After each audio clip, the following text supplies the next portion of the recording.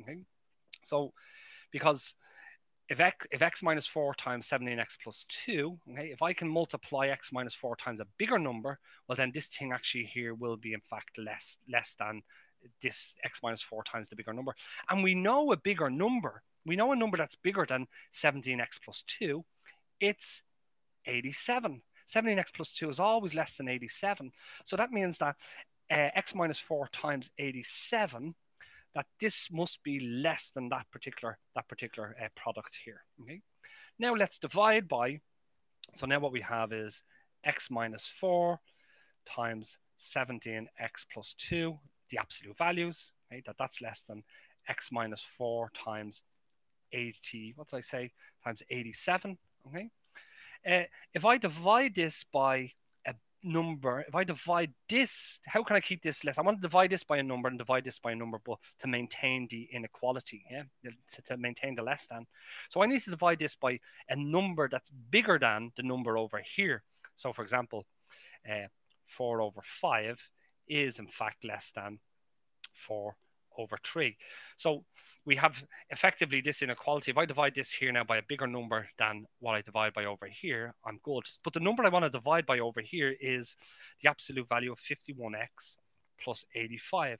So do I know a number that's smaller than this number, which we do know? We know that 238 is smaller than 51x plus 85. So if I divide this now by 238, what I now have is that the absolute value of x minus 4 times the absolute value of 17x plus 2 all over the absolute value of 51x plus 85 is in fact less than 87 238 times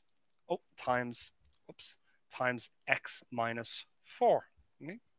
Now, what we need to make sure of, yeah, is that this thing here is less than epsilon. Okay, we need to make sure that this is less than epsilon. Okay, so we need to make sure that this less than epsilon. We'd also have to make sure that this is less than epsilon. So let's force this. So let's force 87 238 let's force 87 238 times x minus 4 to be less than epsilon. What does this tell us? This implies that x minus 4 must be less than 238 87s, okay, of epsilon. So now we have a situation where we've reduced our conclusion, okay, down into what we have from our premise. So now we know that x minus 4 must be less than 248 87ths of epsilon for this to actually work. So really now we have two possible deltas. We have the delta from our restriction, 1, and we have the delta from our reduction of the conclusion. Okay? So we now have two deltas. The first delta is equal to 1. So what we now have is we have our candidate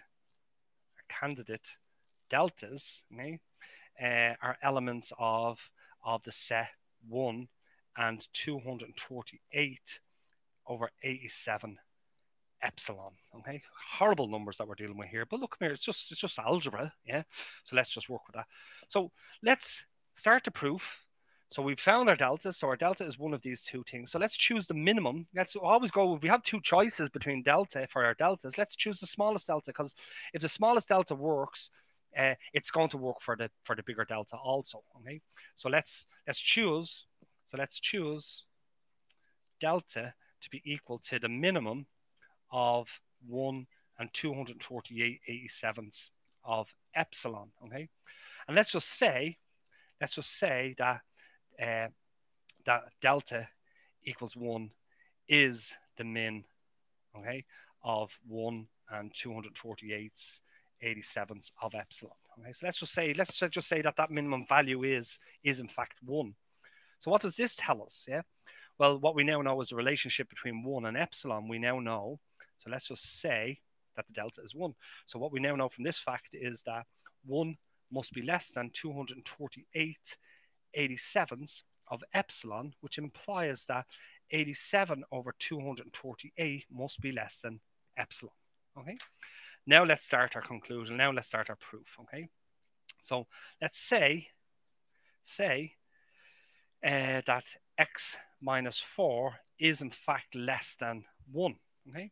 Well, what does this imply? This implies that x minus 4 times 17x plus 2 must be less than 1 times, well, this number multiplied by this number. If I can multiply this number by a number that's bigger than this, well, then what we know is that this will be less than it. And we know the number that's bigger than this. Okay, we know what that is. What number is bigger than 17x plus 2? It's 87. So this must be true. And just to get rid of the 1 here, this implies that x minus 4 times the absolute value of 17x plus 2 must be less than 87. And what we want to infer is we want to get this particular conclusion here, okay, which is the same as getting this particular fact here. So if I divide this, so x minus 4 times the absolute value of 17x plus 2, if